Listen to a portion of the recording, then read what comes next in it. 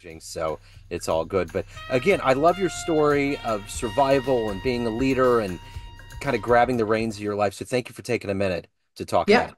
So let's begin with something that I know that we're all getting tired of talking about, but it was such a big part of our lives, which was COVID and surviving the Right. pandemic. How did you ultimately get through that time period? And how did it change the way that you do things now? Oh, during COVID, pre-COVID, I was actually a CEO of an airline. Wow.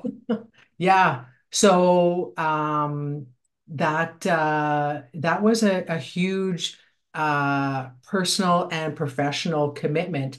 I actually had went on board this airline to be their CEO and help them in a smaller airline in BC.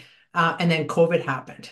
So I was working with a venture capitalist group out of the US who were actually going to be investing in the Canadian province for tourism. So they invested in some hotels, some airlines, and then COVID happened. And being the CEO and the accountable executive, I was required to be on 24 hours a day because there was a legal responsibility. Yeah, it was very chaotic. A lot of travelers were very concerned.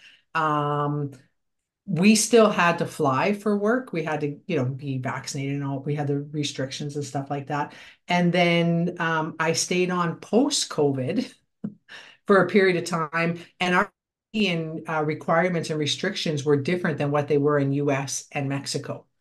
So we were behind that. So I think it changed a lot of folks and how they interacted with individuals. You could see personalities shift during that time and out. People were just tired of the containments. Yeah. Their So attitudes changed. yeah, for sure. Yeah, yeah. So let's get to the heart and soul of what you do right now. I know Yeah. there's been a lot of changes. So what I'm going to do is I'm going to put you in front of a bunch of third graders at career day, and one of the kids is curious and says, "Hey, what do you do for a living?" How do you answer them? I help individuals live a regret-free life. What did you want to be in the third grade? CEO of the boardroom. Okay. So you've done it. So how did you evolve to this place? Take me back to where you were born and raised, and what were some pivotal seeds that were planted into you to be a leader, to be a survivor, and to finally take control of your life and help others do the same? So I was raised on a farm in a rural area in Saskatchewan, Canada. I was a farm girl, went to the stockyards and stuff with my dad, had a very, I'm going to say, privileged life, had an indoor swimming pool, ski trips, and all this stuff. And then my parents got divorced when I was 13 years old. And I went transplanted from this life that I knew to a place where my mom had grown up, and we lived in a low rental. Individual and and location. At that time, I decided that I was never going to rely on others for financial independence. In fact, my mom's car ended up getting repossessed. And when I was 13 years old, my mom had said they weren't going to have any money for Christmas presents. So I went and got my first job sewing purses for cash when I Yeah. was 13 so I could buy my mom and my brother a Christmas present. So that kind of shaped my mindset to say, um, not that it was a great mindset, but you have to focus on what you can do yourself, even though you want to share things. Again, it wasn't probably a healthy mindset, but that's kind of what driven me to get a master's and a doctorate degree and move that forward. So what's your career timeline look like when you initially went out there and went after it to today? What's been kind of the arc of your timeline? Yeah, so I was working within organizations, pushing up that corporate ladder, being the CEO, CFO roles. And then I switched because I wanted to take what I learned into helping organizations take that mind shift. So I went from being inside an organization to be a consultant to help those organizations go through changes. So for probably the last 15, 18 years, I've worked in companies that are going through organizational change. So I would be like a CEO parachuted in, helping the board of directors or the owners change the trajectory. And then I would help them do that. And then I recruit my replacement. And then I would transition out. And I did that for quite a few years until I realized the last job I had as the CEO of an airline and post COVID is that organizations, and they're built this way, is to provide the greatest value to their shareholders on their return on investment, regardless of the impact it has on the individuals within an organization. So I too spent a disproportionate amount of time building this professional life, and I sacrificed personal relationships, doctor's appointments, free time, and I had this relationship with my work life that if I build this, I'll be able to have this, and we can never achieve this, build this. So I switched my mindset, and I work with individuals now who want to find harmony. So we talk about work-life balance, but the definition of balance is equal distribution. And you can't have equal distribution when you have work-life. It's one or the other.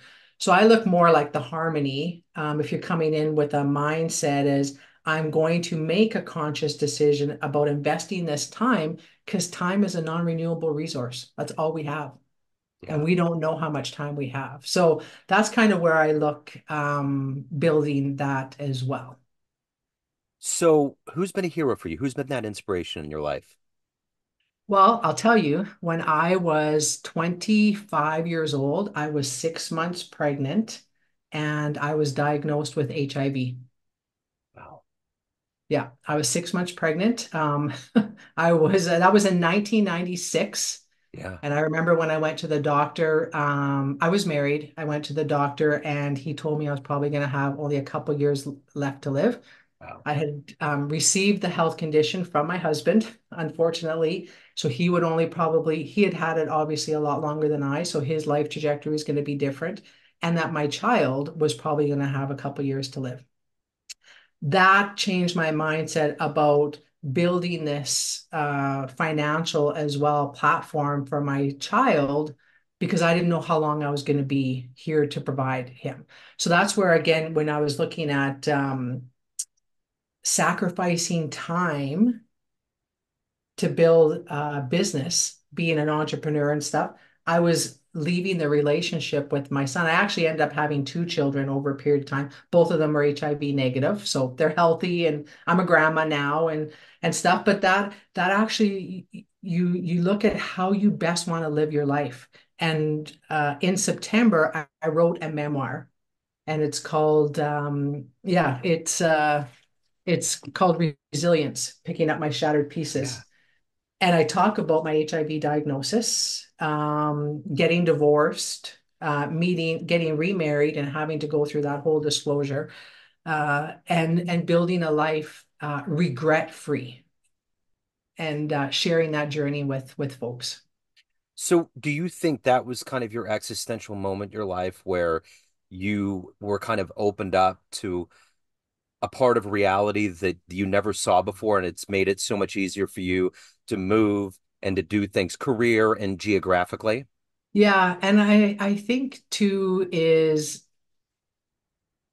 sad things or bad things or however we want to do it happen to everybody all the time. And it's how we frame our minds. I didn't want to die, right? I was 25 years old. I had a trajectory of what I wanted to do, and this did not play into that. But for some reason, I was given this health condition and had to navigate through that. And when I started to realize um, how I wanted to live my life and how I wanted to share that with others, and spending that disproportionate amount of time not spending it with my kids, that's where I decided to pick up and relocate to Mexico so I could work from my home, give my kids a different opportunity. The US is a lot like Canada, where it's very disposable, right? People are disposable as well.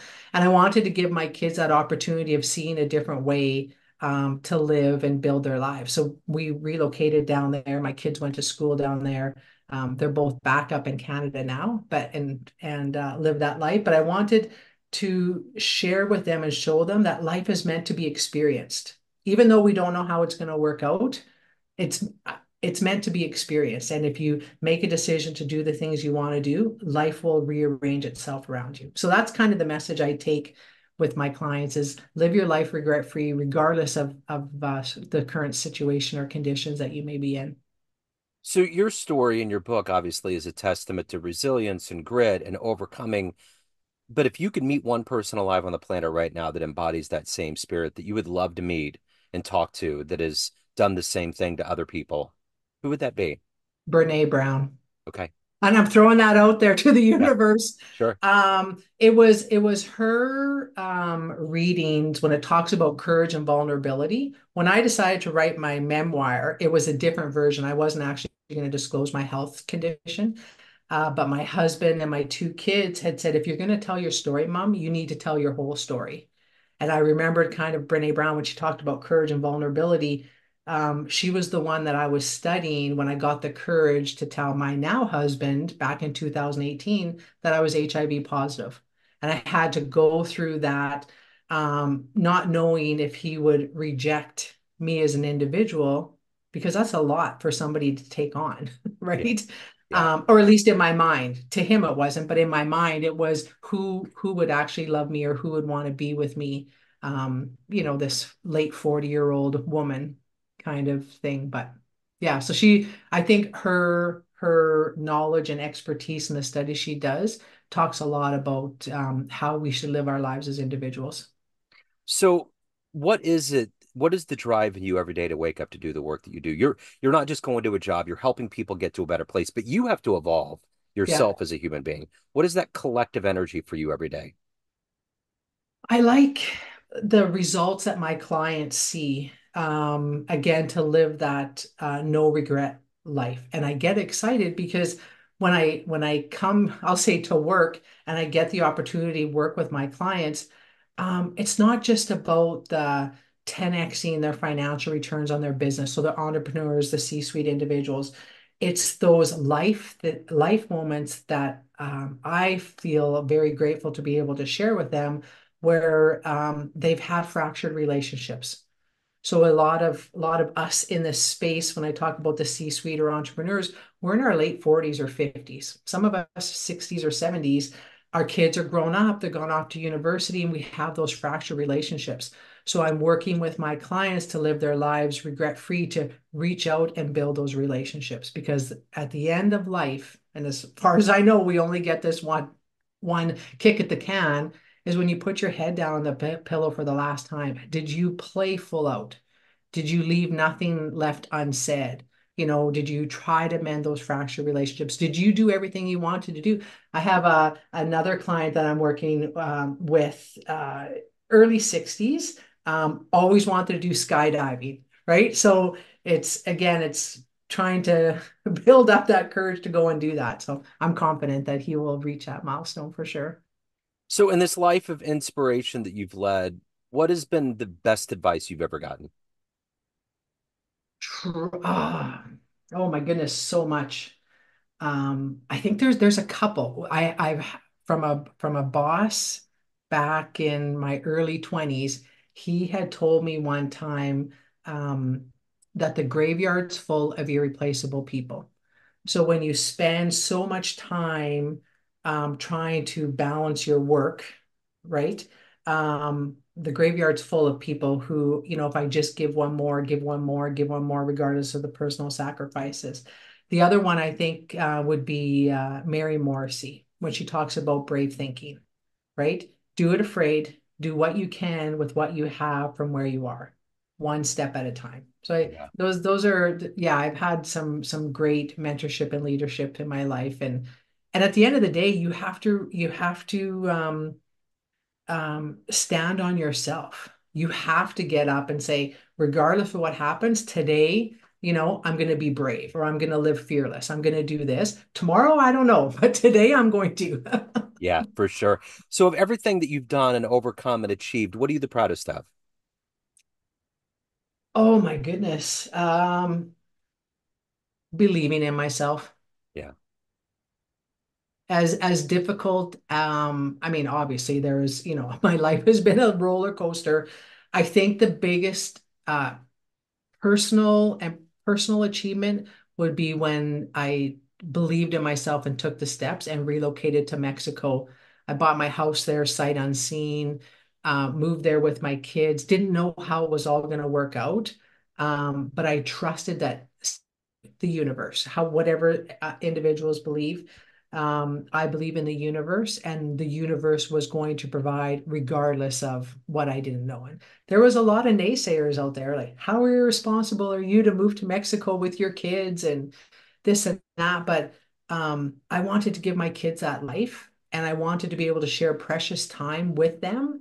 Um, yeah, I think that was probably the proudest moment I had. But in general, believing in myself, just being proud of me. Yeah.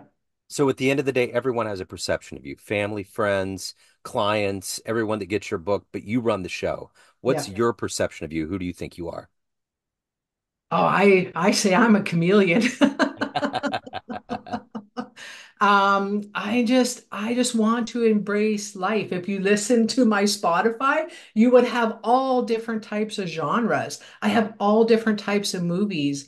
I have all different types of friends and peer groups and stuff. I think my takeaway is embrace all, Yeah.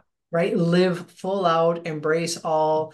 I've had, like I said, great experiences by being open-minded to try new experiences, regardless of whether I thought it would fit with my mindset. I think externally people think I'm very conservative. My son used to say constable, responsible, but in reality, I just like to have fun, Yeah. and embrace life, all chaos. I love it. So if anyone wants to pick up the memoir, they want to reach out, they want to hire you, any of the good business, where do they go? Yep. So you can go to my website, www.unlockyourpowerwithin, all one word, .ca. And in there, you can find all my social media handles. There's also a link to my book, my memoir, but also if your listeners want to pick it up separately, it's www.resiliencebook.ca. And that'll take you right there. I love it. Tristina, this has been wonderful. Thank you Thank so you. much for your story. Best of luck Yeah. with everything. Thanks. Have a great Thank you. rest of your day. You too. Take care.